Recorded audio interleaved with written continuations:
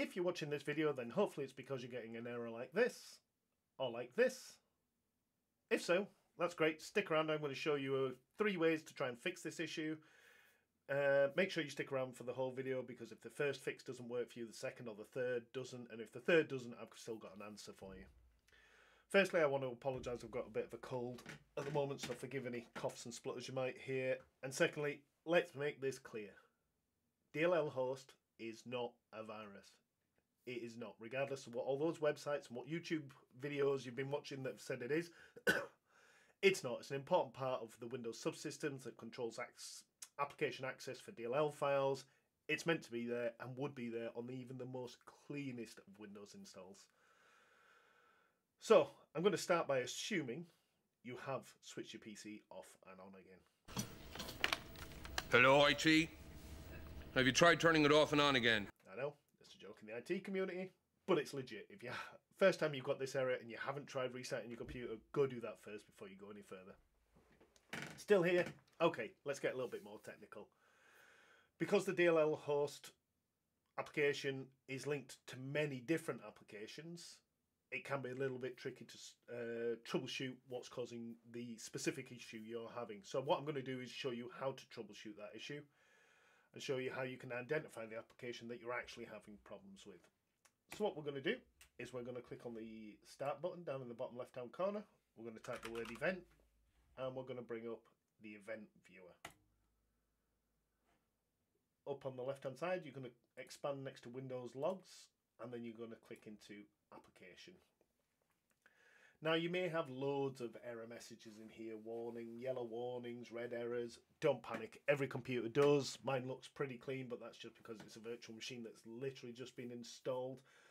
So it isn't going to have many errors, but all machines will have them. Don't panic. You just need to look for the errors that are affecting you relating to the DLLHost.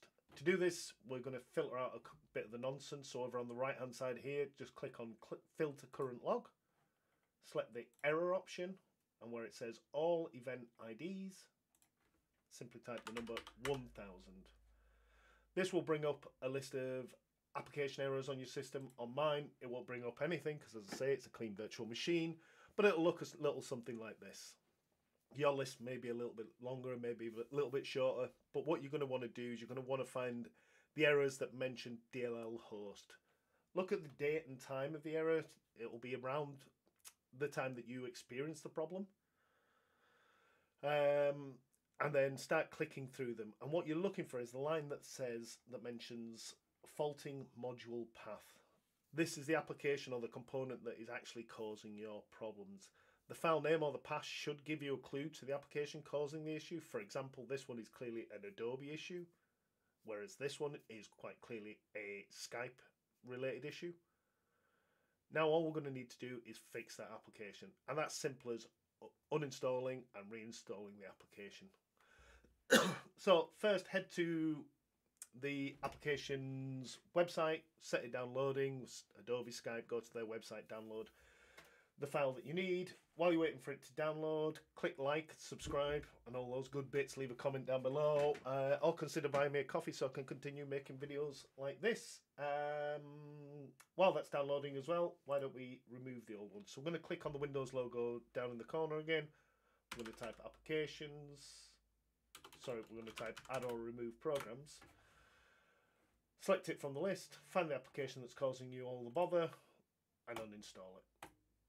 Let that uninstall, let your download finish from Adobe or whoever's application was causing you problems, and reinstall it. Once you're done, give it a reboot, see if your problem's gone. If not, if the issue's still there, you're still getting these DLL issues, the second fix we're going to try allows you to install a feature that some older applications need that Windows doesn't install by default, but you can just switch on. It's very simple, very quick. All we're going to do is click on the Windows logo down in the bottom corner. We're going to type feature, and we're going to select this option for turn Windows features on or off. Once that window loads for you, the one you're looking for is this .NET Framework 3.5. Click the little box next to it, click OK. When you're asked, choose Let Windows Update download the files for you, and let that run through. It may take a little while. It all depends on the speed of your machine and your internet, but just let it run through. Once it gets to 100%, give your machine a reboot. Hopefully that's come for you as well. I'm going to cancel out that because I don't actually need it on my machine. I'm going to let that error out. If that still didn't solve it for you, the next thing we're going to want to do is check for any corrupt Windows files or Windows components and repair them. We can do that simply by clicking on the Start menu, typing command. Get this option for command prompt, but don't click it straight away. You're going to want to click Run as Administrator, or you can right click and choose Run as Administrator. Click Yes. Once you're in this screen here in the command prompt, what we're going to want to type is sfc/scan now. That's the system file checker, and you're telling it scan now for any corrupt files, any files that are missing in the Windows install that may be affecting the DLL host. So once you've got that typed, simply press the enter key, and as the message says there, this process will take some time. All depends again on the speed of your machine, but it's going to run through, it's going to check every file. If it finds something that's corrupt, it's going to replace it. Once it gets to 100%, you're simply going to give yourself a restart, and that should now have solved your issue. If you've tried 1, 2 and 3 and none of those issues have solved your problem, then I do have one last option for you. You can either leave a comment down below and I'll get back to you, and we'll arrange a time to do a support session where I'll try and resolve the issue for you and turn it into another YouTube video for other people who are having the same issue as you.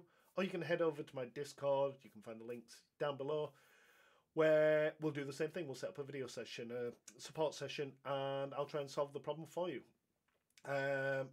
Thanks as always for watching. I do appreciate it. If you could help me feed the algorithm by liking, subscribing and commenting down below, I'd be very much appreciated. And if you want to go as far as buy me a coffee, you can find a link down in the description for that as well.